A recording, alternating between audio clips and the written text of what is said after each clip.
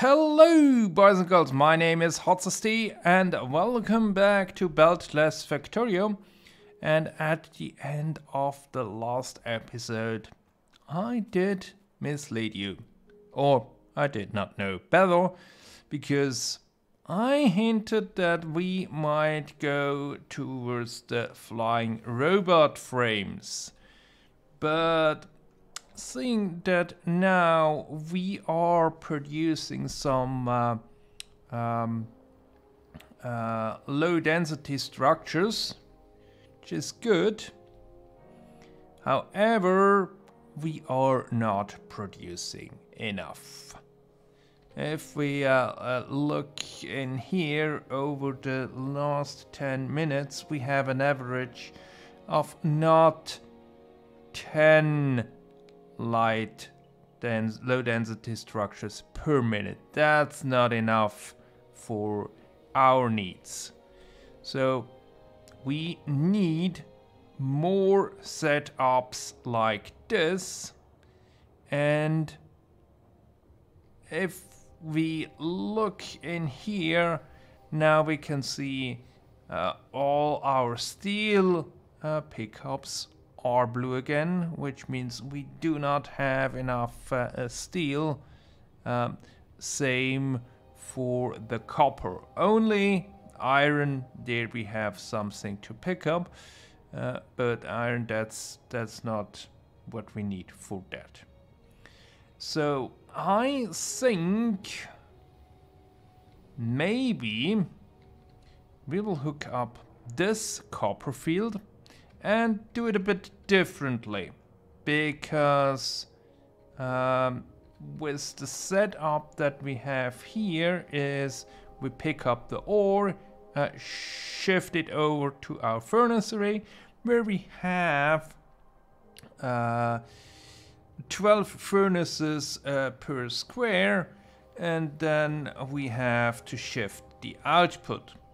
But what if we basically have a setup like this, where we bring in the ore from the miners, distribute it to various furnaces, and then pick up the plates directly?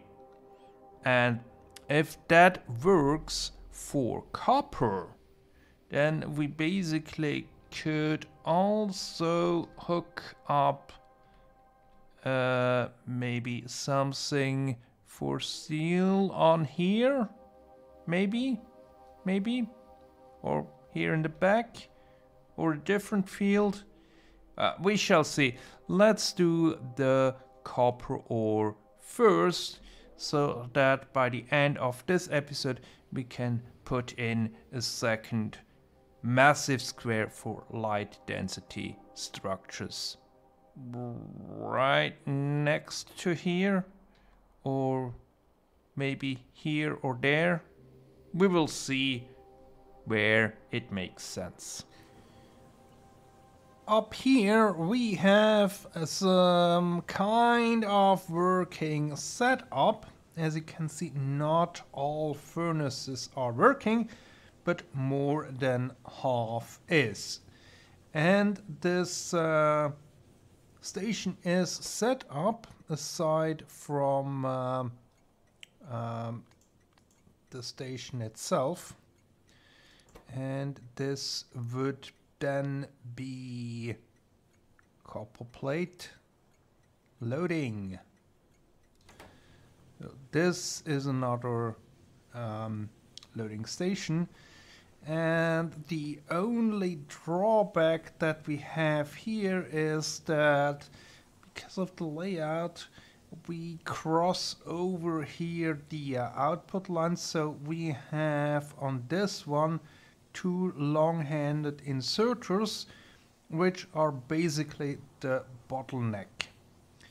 So what I was thinking we could do in the next setup is space the miners one further apart, so that the chests then line up.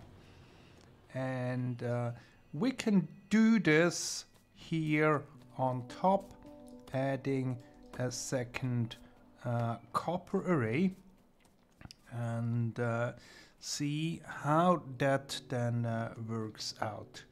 And if we have perfected it with copper, then we can take the next step and hook up an iron field.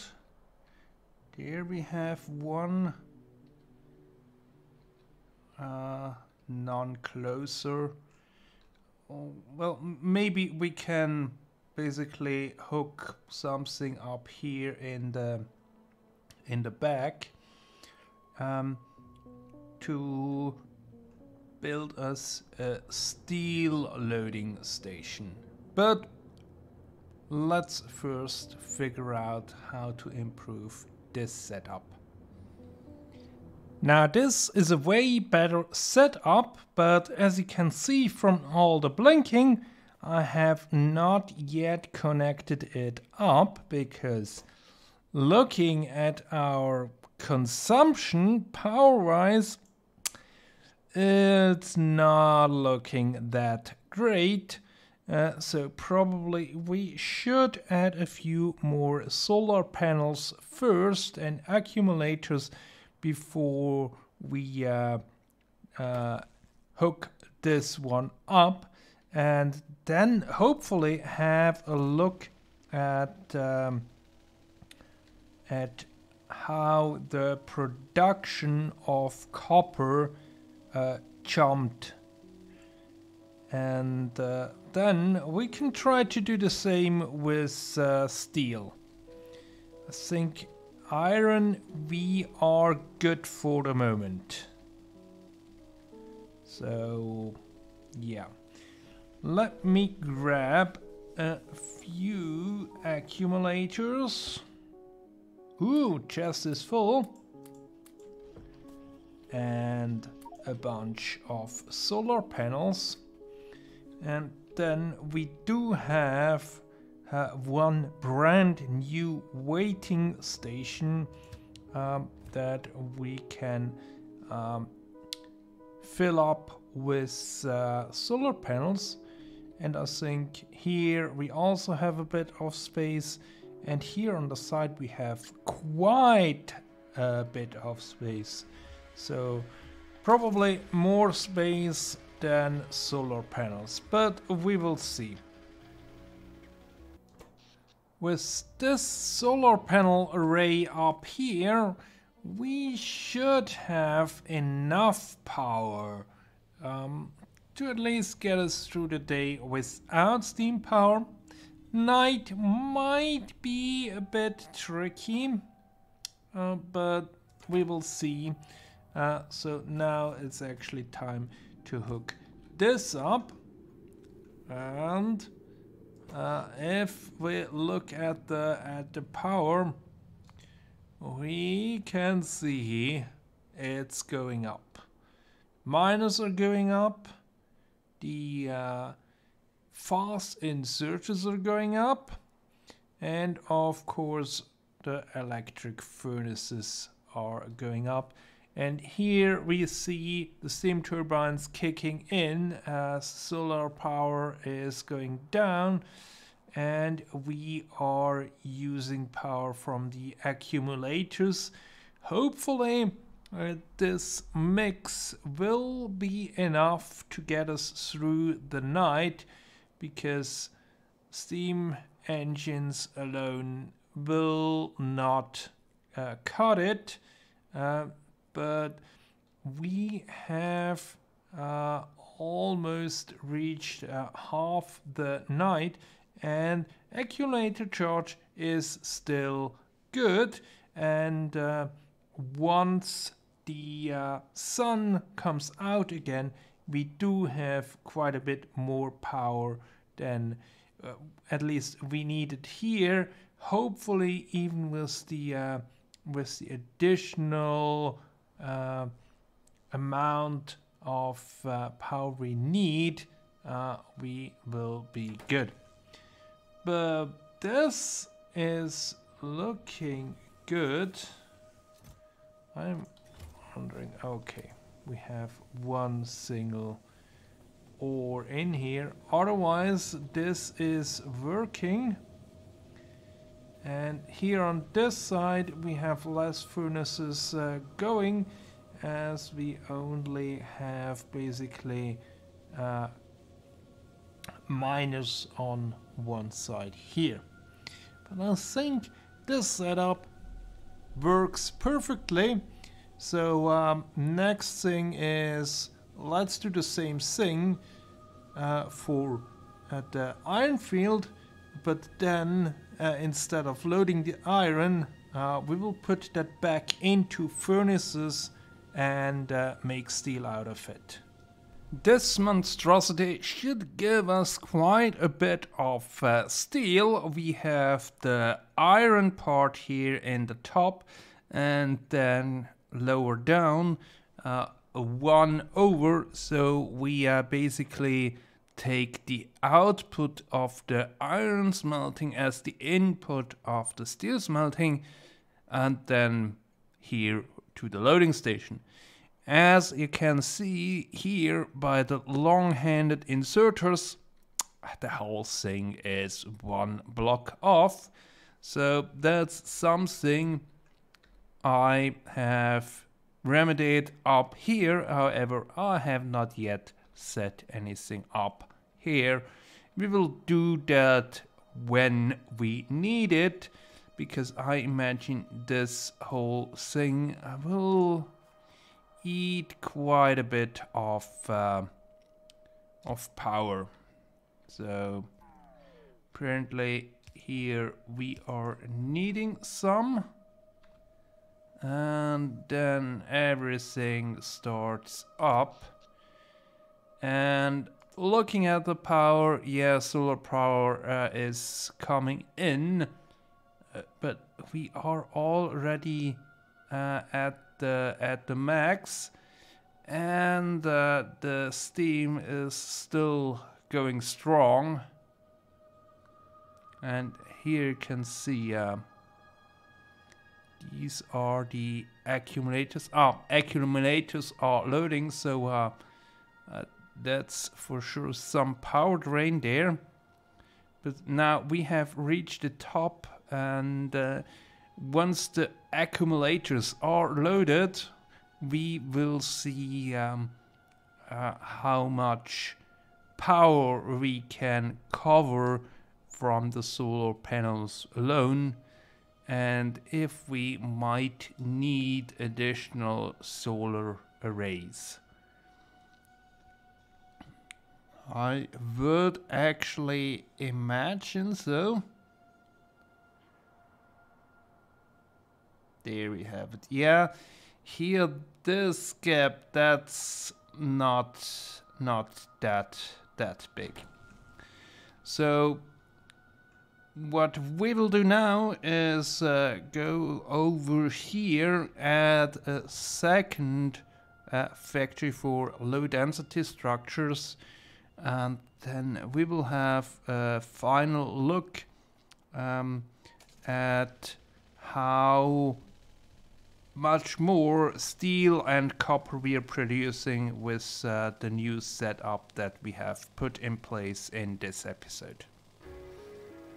The second factory is now also in place, and with the second factory also come a few more solar panels, so that we get a decent amount of power out of that, so that we can cover a bit less than half our usual need during daytime, and it looks we make it through the night with accumulators and our steam turbines.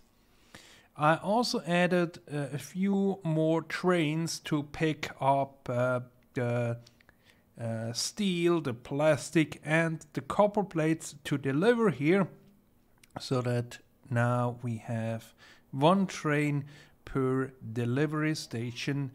And big question now is, how does the production look like?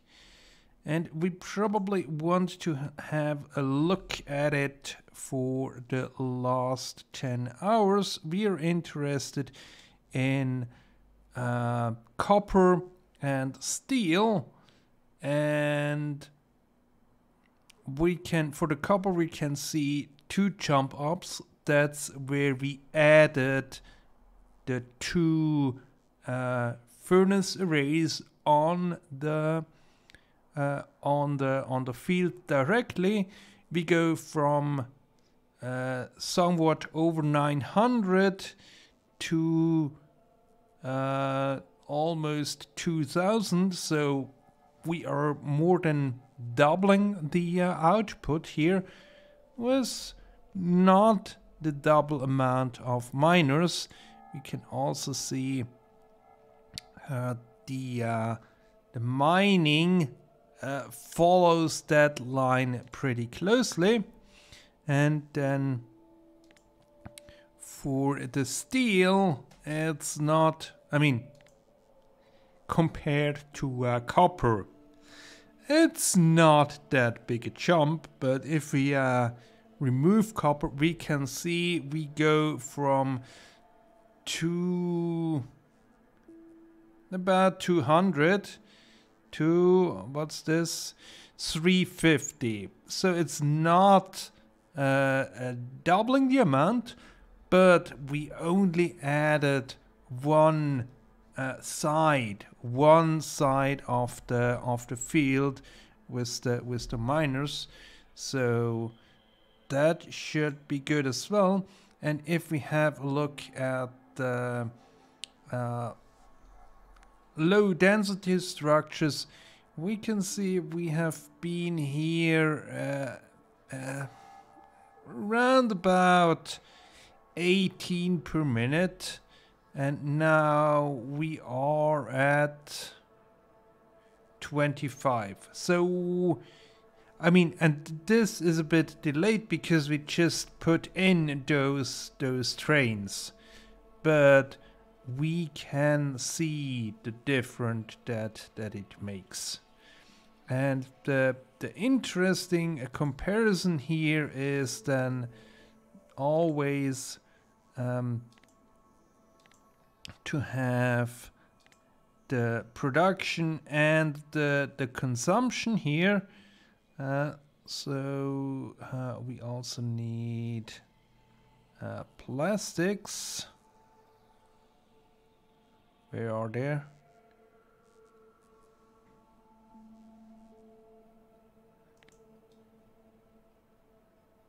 Apparently we did not produce any plastic in the last minute. Let's go to this view, and here we can see 1.6k per minute for copper, 1.4k per minute consumption. So we are producing more than we need. We have 333 steel per minute, and we consume 249, 250. So that's further below. And then plastic, we produce 300, we consume 350. So maybe we need another plastic plant, or we need to see why we have not produced any. Might be that we are lacking copper. Now we are, yeah. We do not have too much coal there. Maybe a second coal train would help here.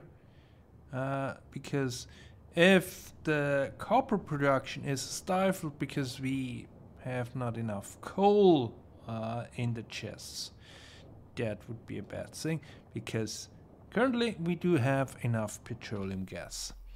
But that's it for today. Hope you enjoyed it, and tune in next time when hopefully I can fulfill the promise and make a step towards the yellow signs. Until then, goodbye.